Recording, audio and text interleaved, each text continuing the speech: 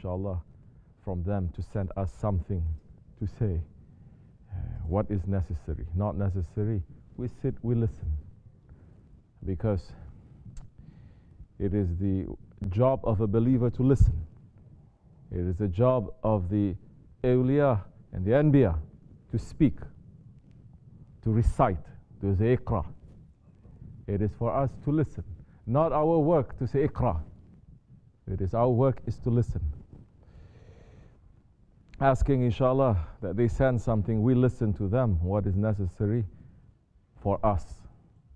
The knowledge that cannot benefit us, it is knowledge, but it cannot benefit us, it becomes a curse to us. It becomes a heaviness to us. We are talking about the confusion of the Akhir Zaman. Black is white and white is black.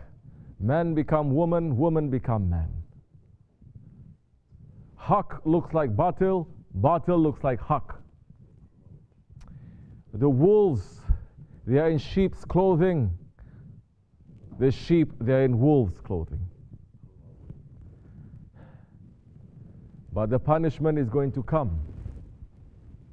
And it's going to come and it's going to happen in this darkness too. Because we are very weak. The time is going to come that because of our weakness we say we don't want this to happen. This one is our father. This one is our mother. This one is our brother. This one is our sister. No. Before your relationship to each other is relationship with Allah subhanahu wa ta'ala. There is no family in pre-eternity. There is no family post-eternity. Only family is believers. Only the believers, they are brothers. Because the family that is judged by blood, it is the lowest level. Lowest. It is not for nothing. The blood is what? Najis. The blood, it is najis. Holy ones, their najasat, it is purity.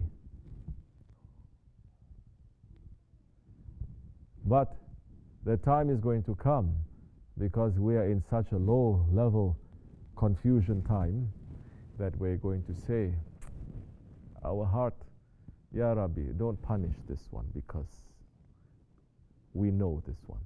We are brothers, we are sisters, we are father, mother to this one. But no. When it is going to come that time, it is going to come the punishment just like the Bani Israel. The Bani Israel, that Allah subhanahu wa ta'ala is describing in the Quran al-Karim, how they are eating, not karamat, mu'jizat. Not karamat. They are eating the mu'jizat. That Allah subhanahu wa ta'ala is sending the miracle of the quail and the manna wa salwa. Salwa. From paradise. But because their hearts are so dirty with the dunya, dirty with jealousy, they're looking at that. They're not understanding it is a food from paradise. What they're asking for? Fruit. Food from the asfala safilin, from the ground, from the dirt. Where is the onions? Where is the lentils? Where is all this food that was given to us when we were what? Slaves. We don't want food when we are masters of the paradise. We want food that we are slaves to the who? To Allah? No, to the unbelievers, to the mushriks. Slaves, we want that kind of food. Because their heart was not clean. Their heart is still for this dunya. They want the kind of food that in the Shariat al-Muhammadi, ﷺ, it is makruh to eat before you pray, to eat the onions, your mouth to be stinky, smelly like that, and to pray. They're looking to that, and they say that is better than the food from the paradise. Well, because their hearts become so confused, so much in this confusion, so much in this darkness,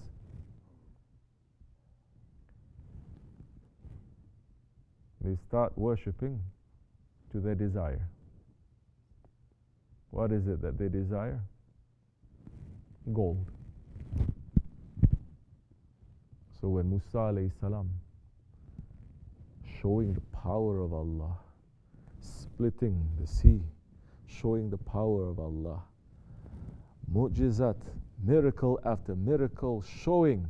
And when Musa alayhi salam saying, I'm going up to the mountain of Tur to speak to your Lord, they're saying, why we don't see our Lord? We want to see our Lord because we're still in that slave mentality. We like the unbelievers. They see their Lord. They make their Lord. They worship to their Lord. Their Lord gives them something back. What is that? Their desires. What is that? Their ego. What is that? Shaitan and this dunya that they are worshipping, and it's giving something back to them. They say, we want that. We don't want this Lord that's only seeing you. We want equal for everyone. Equal for everyone.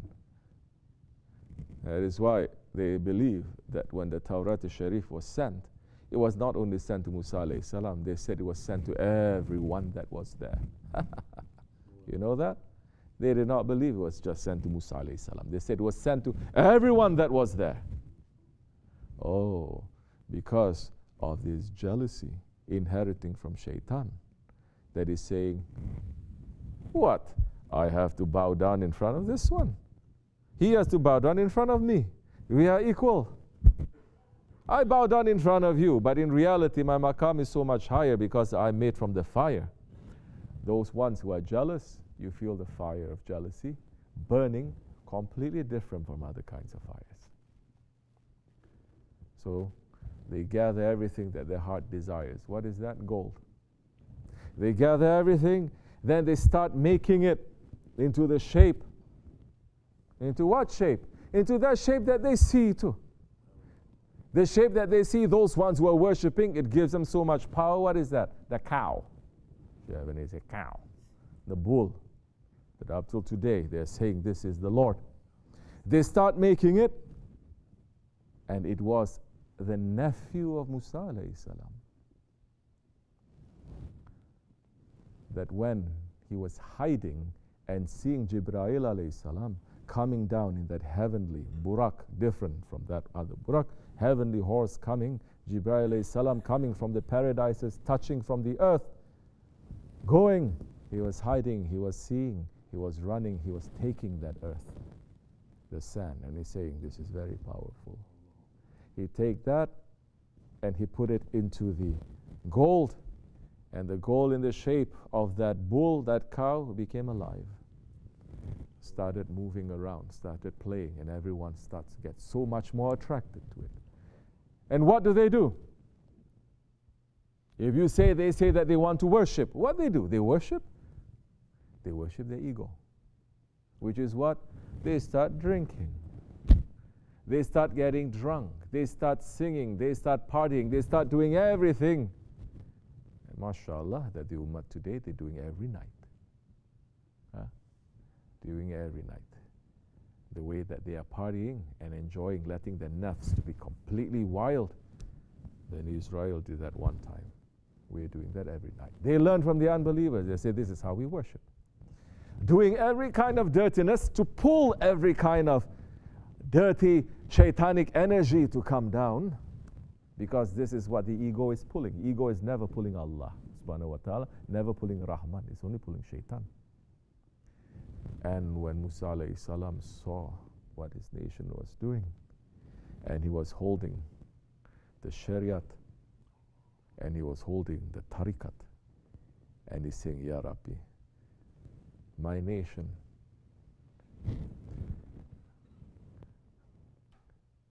they are not ready for tasawwuf, for tariqat. They are still ego in the lowest level. This tariqat, Ya Rabbi, breaking it and saying, my descendant is going to come. Who? Isa alayhi salam. Going to come to give awam. Privately, something else. He's saying they cannot take because their level, it is still low. They're still worshipping to their ego now. So we cannot give now tasawwuf.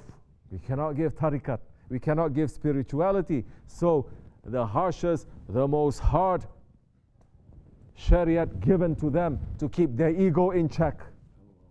Then what happened? This is the point I'm coming to. What happened? Punishment coming to them. There are a few, they pulled themselves back. They said this is wrong.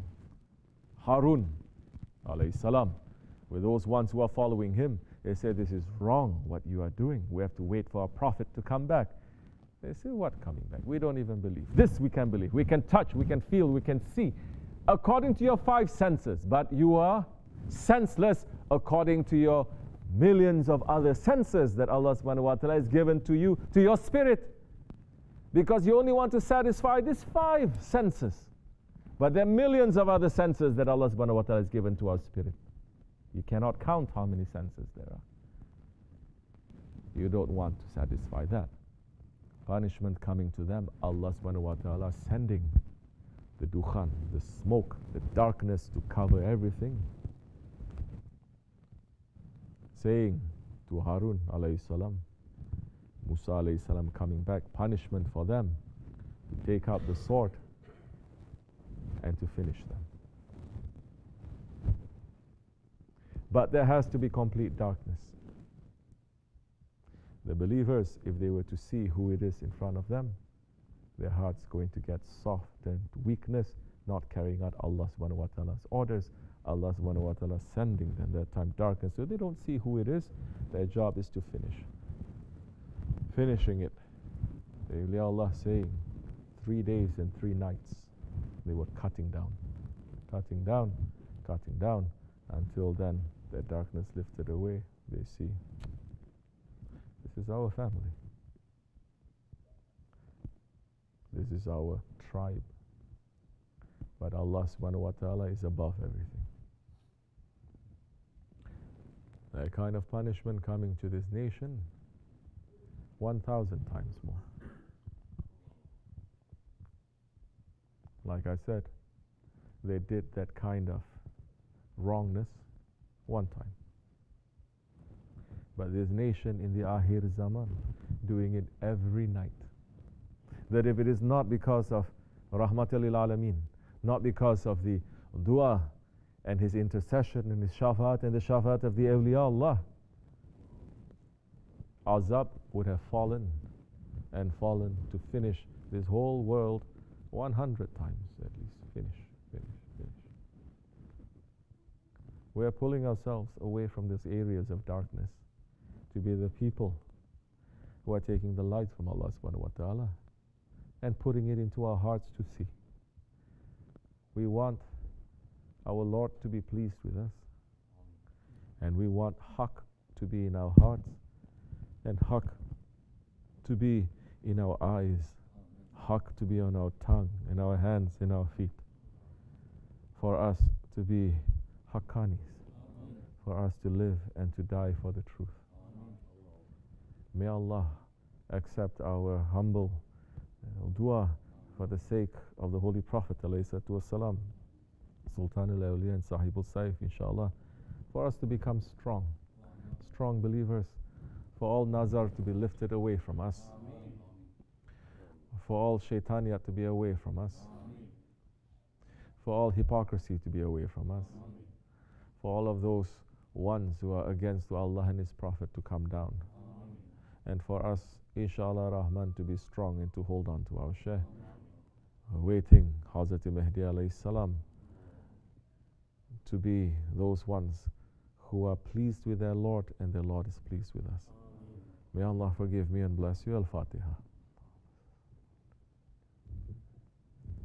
Amin. Inshallah Rahman.